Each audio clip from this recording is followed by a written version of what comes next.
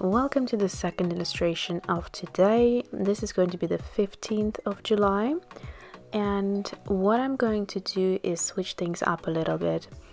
I want to change colors and I want to go for an orange color palette, but I don't want it to be like traditional orange, so you'll see what orange I will go for. I wanted something luminous and bright, but at the same time have like a natural look to it. So to begin with, I'm starting with illustrating, and today I'm going for a mixture of a doodle and daisy type of a flower.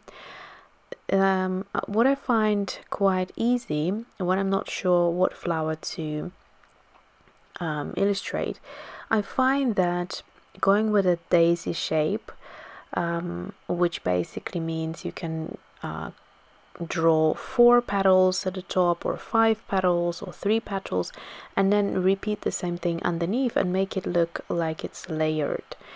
Then in that case, it's a very easy way of creating these floral illustrations. Then in the center, because it's a large, nice spherical shape, I decided to add some doodles, and that will be it. I'm not adding any more details.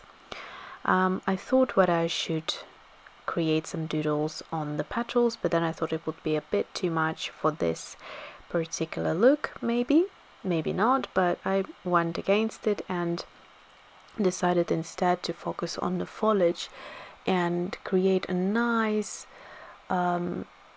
leafy kind of vine.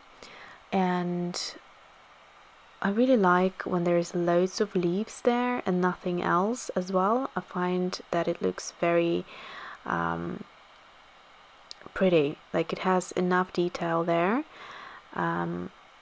without doing too much to it.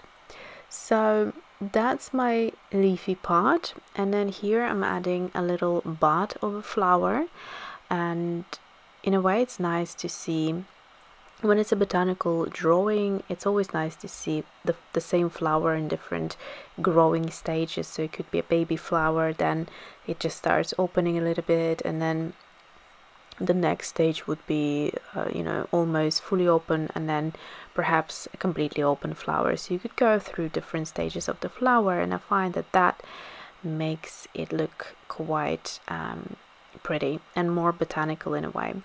So different composition in that sense, that we have the same flower in different stages and a very leafy part to it, and all the leaves are quite similar. So I had this palette lying around on my desk with a few watercolors squeezed into it, and this color in particular in the middle of it, I think it's the Aussie red gold, if I'm not mistaken. And let me just double check. Oop. Here we go. Yeah, Aussie red gold. I really like this color. It's super luminous. It's somewhere between an orange and a yellow.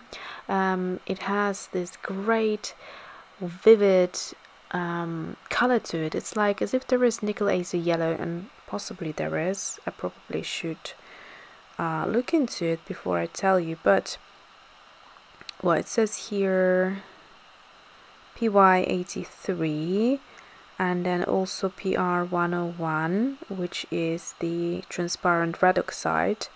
That's interesting. And there is also quinacridone red in here, which is PV19, so it's a 3 pigment mix. And transparent red oxide, I really love this color as well. I have it separately in a tube.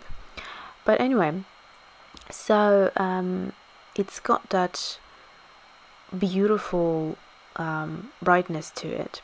So, and it's not a traditional orange in any way, so the yellow kind of shines through and gives it that glow, whereas if you go for an orange, there is usually none of that dimensional color there. It's usually just a flat orange, if that makes sense. So this color is definitely far from being flat, and it's beautiful if you want to add some glow and punch of warmth to your painting. So with it I decided to team up the Daniel Smith Gold Green, which is also very juicy. So I thought having these very lit up colors will create a nice kind of happy, cheerful color palette, which is what I was going for this layout. And at the same time I want to keep the color palette very, very simple. So it literally will be 3 colors, one of the each for the flower and the foliage, the green and the orange, and then the other color will create a little bit of depth, and I will switch to the Museum Aquarelle by Caran. But we'll get to that in a minute. So here I'm using my favorite technique for the foliage, where I just add the watercolor on one side of the leaf, and then with a clean brush and minimal water I sort of wet the other area and make the color pull into it, and that creates a nice ombre effect.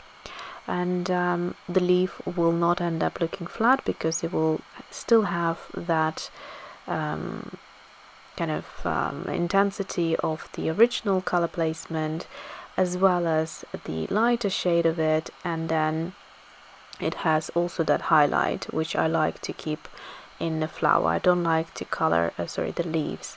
I don't like to color the entire leaf. I find that I always like there to be the white of the paper coming through for the highlight. So there we go.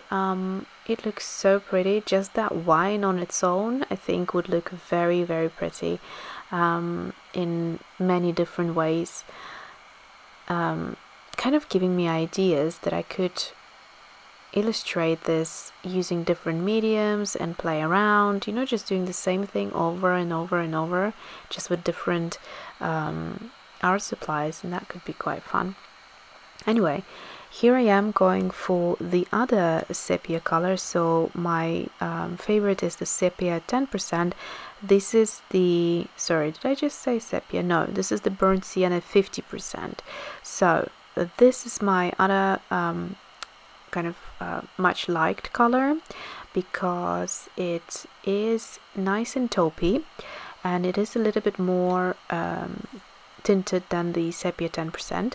So it has a nice kind of grayish pinkish color to it, and it's fantastic to go over again many other colors, particularly over the green gold. I really like that combination as well, works really well.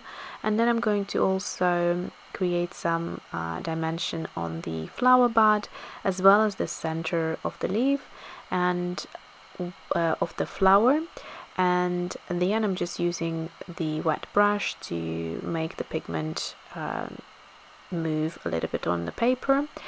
And then I also remain the pencil marks where I want some texture, and that way I get the pigment, the smooth creamy pigment on the paper, as well as the texture. Now the thing to say is, this paper that I'm using or drawing on, this is the Dylusions, sorry, I think it's called Art Journal, Dylusions Art Journal. Anyways, it's linked down below if you're interested, along with the other art supplies that I'm using for this illustration. And basically the paper is super smooth. It's not something I'm used to working on. I prefer cold press and I prefer whiter paper. This is off-white, but if you go to the first, if you haven't seen it, that is, if you go to the first video, you will understand that it actually helped me switching to a completely different paper from what I would usually use to kickstart this whole project, and it just allows me to doodle a very smooth line with a very fine fountain pen, because it's a smooth paper. And then the rest works well because it's mixed media paper, so it takes watercolor well, it takes other mediums well, just not too much watercolor. And also, of course, having said that, the watercolor will behave differently and also the watercolor pencils will behave different. And any water soluble pigment, I find you can almost lift it and you can sort of move it around, and glazing perhaps is more challenging on this paper, because it almost, when you start glazing, you lift the layer of watercolor from beneath up almost. So yeah, it just takes a little bit of time getting used to, and working with these museum aquarelles on a cold press paper would be a completely different experience, and I find that it would that the colors actually come out even brighter on them. But I'm happy with it as it is, and that's pretty much it. I'm just stamping in the date, and I will give you close-ups in a few seconds, and that is it. So I'll see you in the next one, and thanks for watching.